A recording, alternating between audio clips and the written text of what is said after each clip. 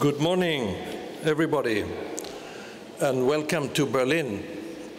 My name is Johan Schaar. I'm the chair of the steering committee of ALNAP, and it's my great pleasure and privilege to open this 32nd annual meeting of ALNAP. We are coming of age, I think 32, that's sort of approaching maturity. We are extremely grateful to the German Federal Foreign Office for hosting us and for giving us such an impressive and sort of historic environment to conduct this meeting. The theme during these 2 days is very fundamental to humanitarian action. Relevance for whom? Expanding and reflecting on the diversity of the communities and the people that we meet, and ensuring that what we do is as relevant as is possible in very differing and changing contexts. We often think we know exactly what is needed. It's usually about food, shelter, medical supplies, and a bit more. But as we will learn during these couple of days, there's much more to it. And this is really an opportunity to learn from each other and from recent research on this very important topic. I would like to welcome to the floor and to the podium Dr. Bärbel Kofler, who is the Commissioner for Human Rights Policy and Humanitarian Assistance in the German federal government. Please, Dr. Kofler.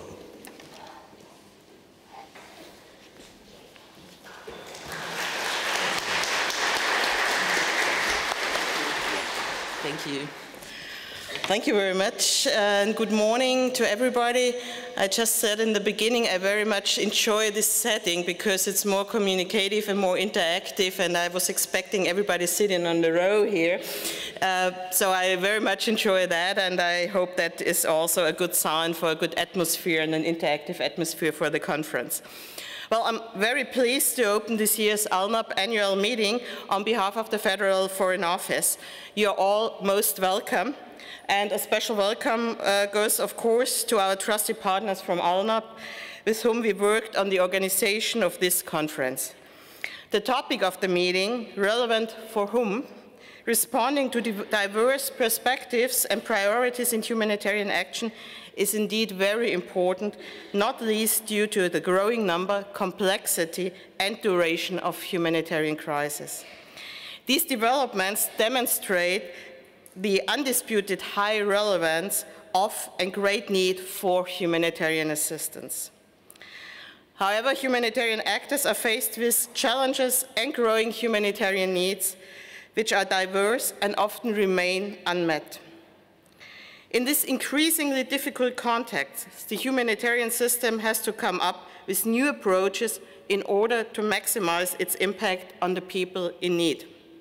First of all, the nexus debate is very important. It stresses the importance of reducing the burden on humanitarian actors, for example, by preventing humanitarian crises, resolving conflicts, and finding sustainable solutions to crises.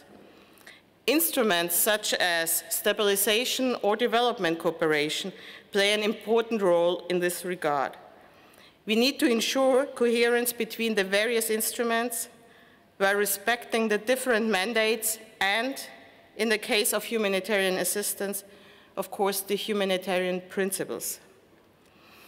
Secondly, the World Humanitarian Summit and the Grand Bargain have added a new dynamic to improving the quality and efficiency of humanitarian assistance in today's often protracted crisis context.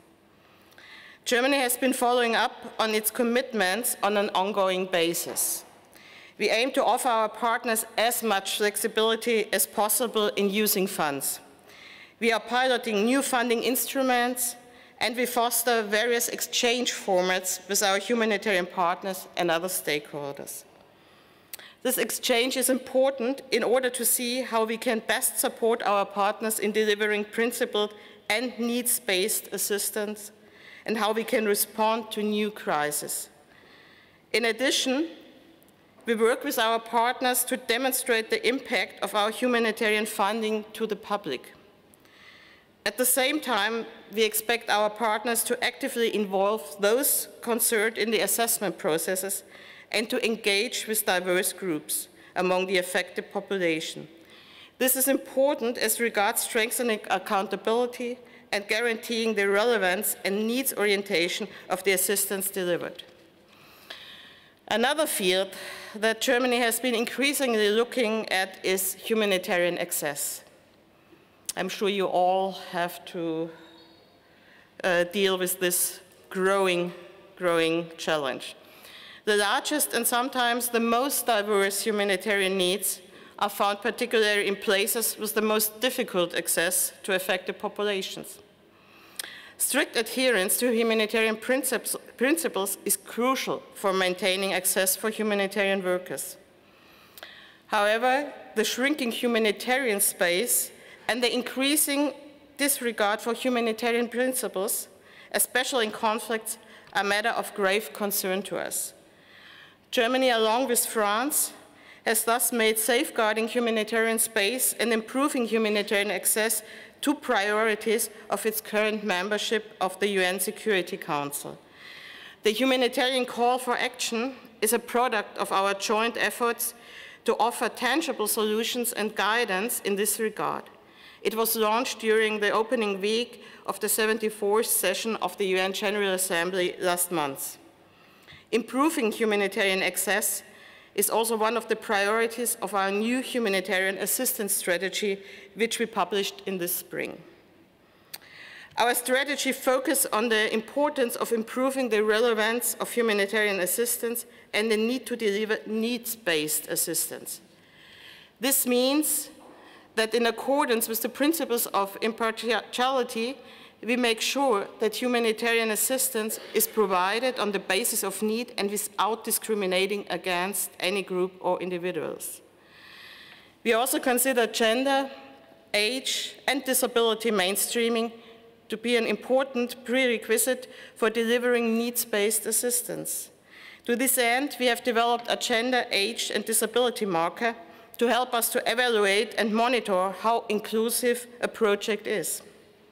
We are currently working to systemize data collection to further improve the monitoring of the mainstreaming process. And we are also compiling lessons learned to encourage our partners to consider inclusion to a greater extent throughout the project cycle.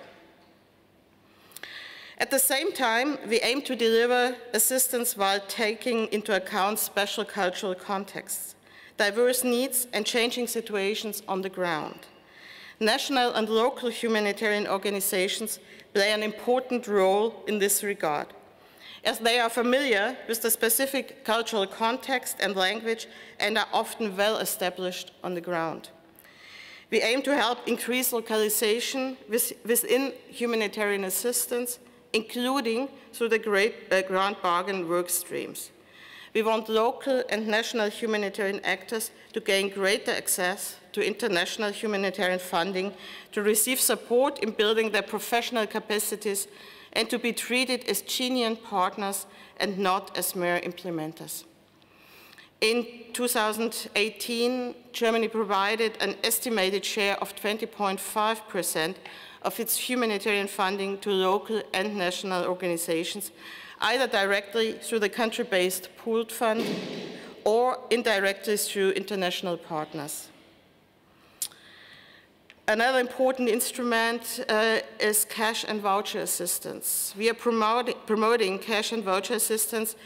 That is another priority of our work. To date, only some 10% of humanitarian assistance worldwide is given in this form of cash and vouchers. There's strong evidence regarding the effectiveness of cash assistance. It gives people dignity and choice, even in the most difficult situations. We have therefore pledged to increase the use of cash in our humanitarian programming, also at the World Humanitarian Summit and Grand Bargain, and we stand firm on this point. In this context, technology is key.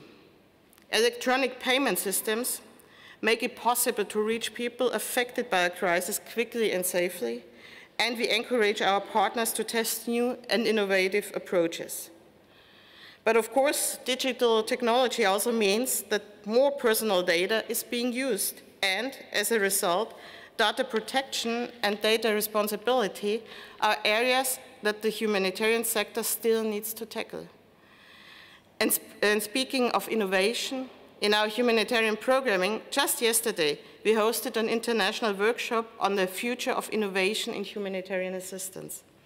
The purpose of yesterday's event was to tackle barriers to introducing better products, instruments, and processes into humanitarian action and the humanitarian system. Well, I've mentioned just a few aspects of our ongoing endeavors towards more relevant, needs-based, and effective humanitarian assistance. I can assure you that we will continue our exchange and coordination with our humanitarian partners to jointly improve the situation of people in need worldwide. And this forum, this week's forum, provides us with an excellent occasion for this. I hope you will all have a successful and productive conference with interesting discussions and exchanges. My colleagues and I will be very interested to hear about the results of your conference. I wish you all the best for your work, and thank you very much for your attention. All the best. Thank you.